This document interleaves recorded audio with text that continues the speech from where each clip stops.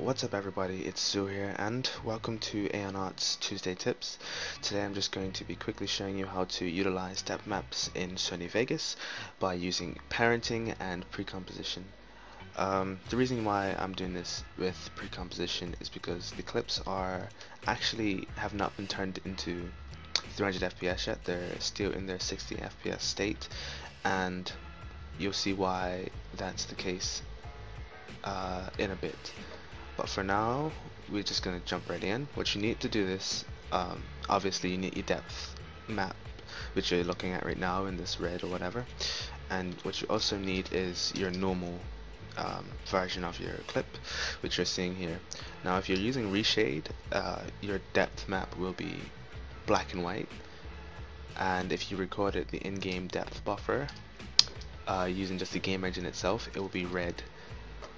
So do not be concerned about the fact that your depth map has a different color, because we're going to be turning this into black and white anyways.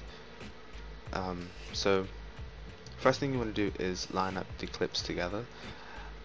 So what I like to do usually is just take the opacity down to about halfway and then put the clip under it and just drag to the point that I want it to start. So let's say we want it to start where he's running.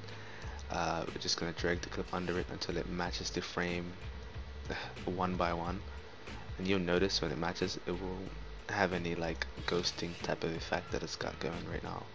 It will just be completely solid. So I think that's pretty much lined up. We're going to just check by clicking a different frame. Something like a doorway helps, because you can clearly see if it's ghosting on a doorway or not. And so far looks like I've lined it up one time. So let's just create subclips for this so that they start at the exact same point and we can line them up extremely easy. So yeah, right now you should be at 2 clips completely lined up, 1 depth map, 1 normal, and with the depth map on top. And if you are using the in-game depth buffer, then you want to just turn your depth map into black and white. I do this to depth maps even if they're already in black and white anyways, because sometimes they have a slight blue tint or something, and that's not what you want. So after you turn your depth map into black and white, you pretty much just want to make the bottom clip into a parent, and then change the parent track's compositing mode into cut. And that's going to turn your clip completely black, which is normal. Like, do not panic. What cut compositing does is use your color information to cut out the black in an image. And if you're not using something like, well, we use chroma key to control it in this case, and it pretty much separates, you know, the black and white or whatever, and you can control your depth values from there, these steps of focus, if you're using it for depth of field or whatever. So turn your color that you're chroma keying out into black, and turn your lower threshold just to, you know, to the top or whatever. And yeah, as you can see, you have control over your depth values. Now what high threshold does is change the amount that your depth steps are blurred. So if I change the high threshold to 0 and then change the low threshold down, you'll see that it's like a rigid, just straight edge when I change the steps, and when I put the high threshold up to 1, it's blurred as I change the low threshold. So to cover this into layman's terms, the low threshold controls the steps of depth, and the high threshold controls how much the steps are blurred between each other. Kinda like using masks and feathering. So what I like to do usually is turn the high threshold to about 7, 8, and it gives you a nice blur when you usually come towards like more closer to the camera.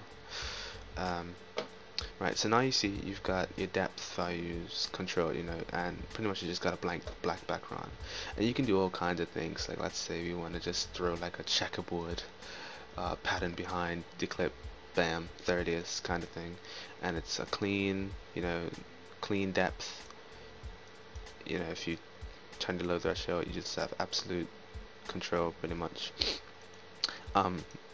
With the color, if you turn it into white, it changes the amount that the near blur is affected.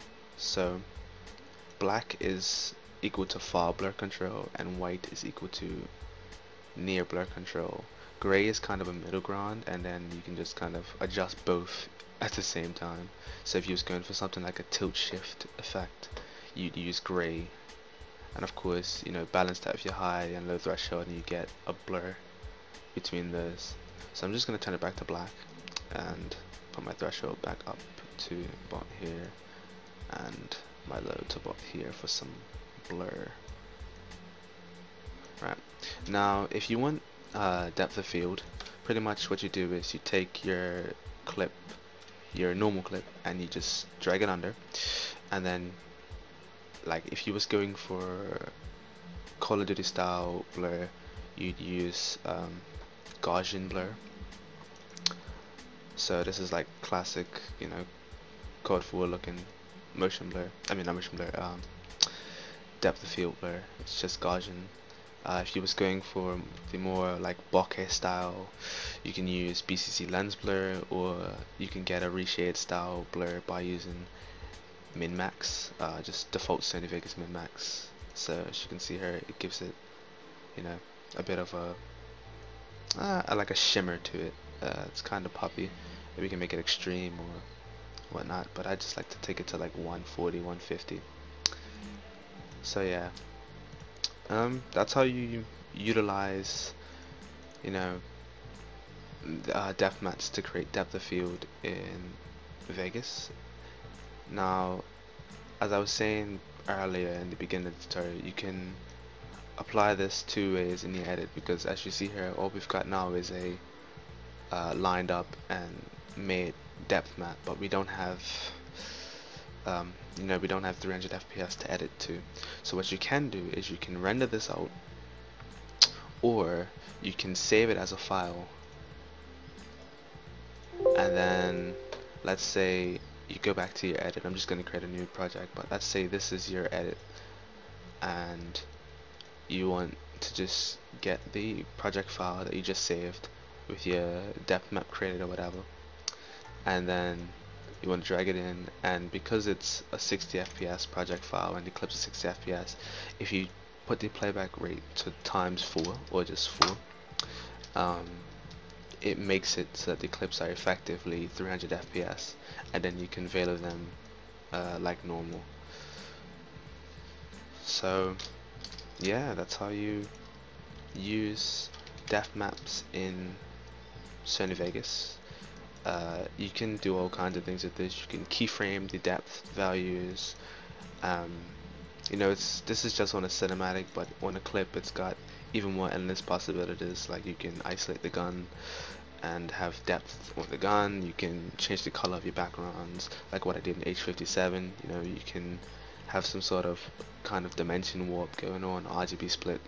It's all up to really your imagination, and you know, it's just a very useful effect to know how to do. So yeah, thank you for watching this week's Tuesday tips. Please comment or like if you have a suggestion, or if you even know a way to do this better, you know, feel free to, you know, say so in the comments, because you know, the more ways the better. We're trying to build up the community with this series and stuff. So yeah, thanks for watching.